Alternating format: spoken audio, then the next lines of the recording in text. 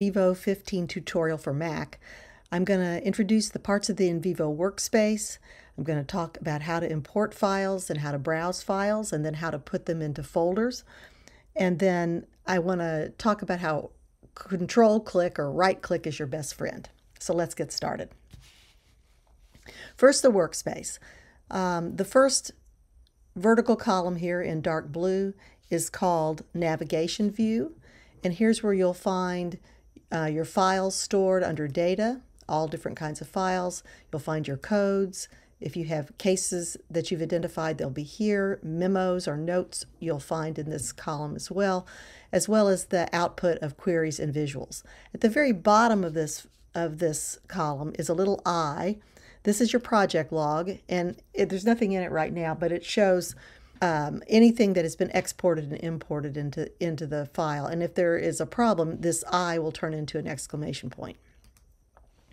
At the top of the screen horizontally is the familiar menu ribbons, and these are where you'll do a lot of the actions within NVivo.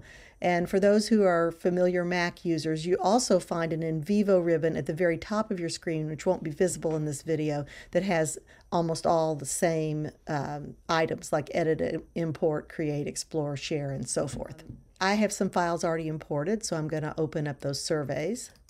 And they're going to appear to you in what's called list view right here in the next column at right. If I open one of these files by double clicking, I'll open the Denise file. It appears in the next column, which is called Detail View. This is where you can read files. You can actually edit the content of a file by clicking on the little edit button in the ribbon up here above. So if I click this, I could actually change the text or put it back. There are other important coding tools here, coding stripes and highlighting coding, which we can talk about. And you can actually code from this stripe as well. So if I highlight a bit of text here, you see that the light bulb, the little yellow light bulb turns yellow. You can code from there. The other thing that you want to notice is at the top of this ribbon, we have the title of each of the files that's open. So if I can open multiple files at a time, and you'll see the other files that are not active right now sort of peeping up behind. See if I can get Giovanni to open. Yep. So if you want to close a file, it's just as simple as clicking the X. That's how you close them. And just want to notice here at the bottom, this is called the status bar at the very bottom. And it shows how your files are hierarchically stored. Like this Denise file is in the data section, and then in the files folder, and the surveys subfolder, and then here we have the file. Okay, so let's see if we can import a file to show you how to do that. Obviously, it's not surprising that one way to do this is to use the Import tab and go to Files. This time I'm going to import one of the surveys, so it's going to be a document. It lets me search for that out of my desktop. I've got it over here to the top, and you see it here. So I'm going to import the Hazel file. Tell it to import. It takes just a minute for that operation to complete, and you get this dialog box that says import operation in progress.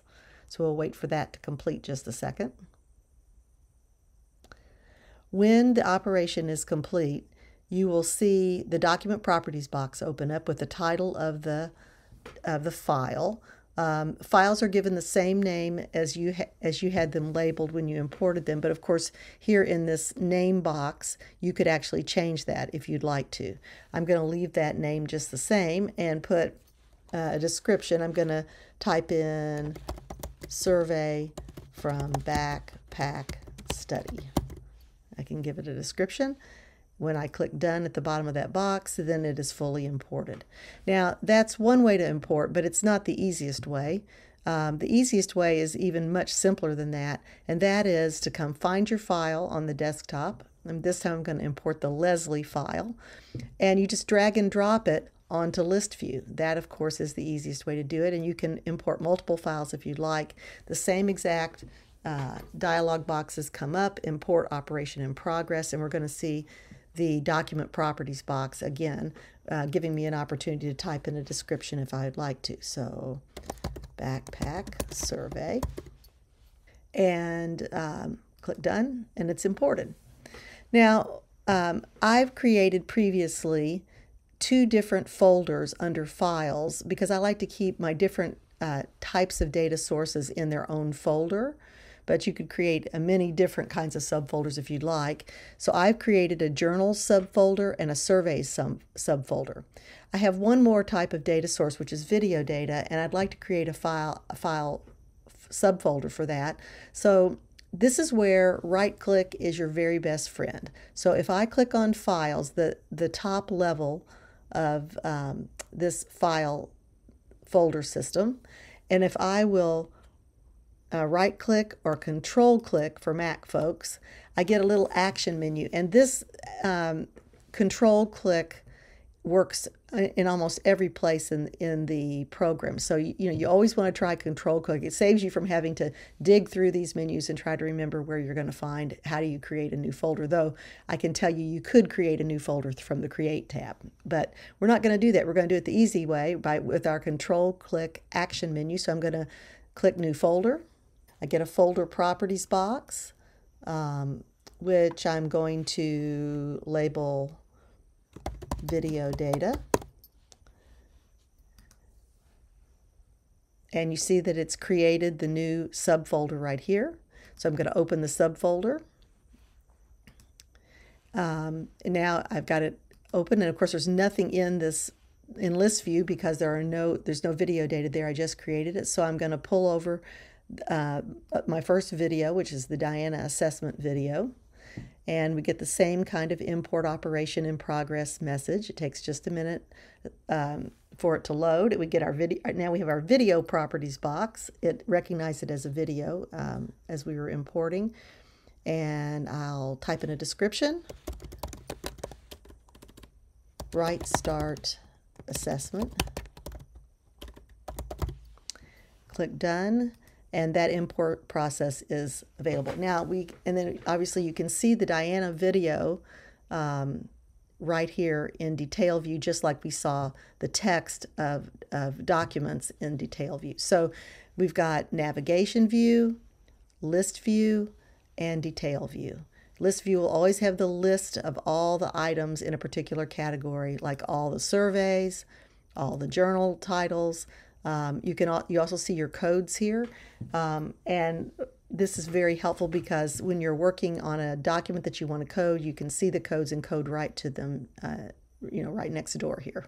So I guess the only other thing to say is, how do we look at the files that we have already entered into the program? So you just double click on them. So I'm looking at codes, and we're seeing the references that I've coded to this particular listen to child code.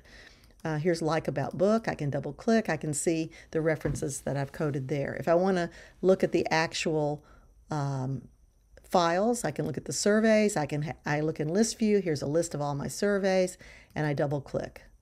And again, as we said before, all the open items are listed right here. So I've got files open, the Denise, the Hazel, the Leslie file. There's my Diana assessment video. I can move between that. Here are some nodes that I'm browsing that are open.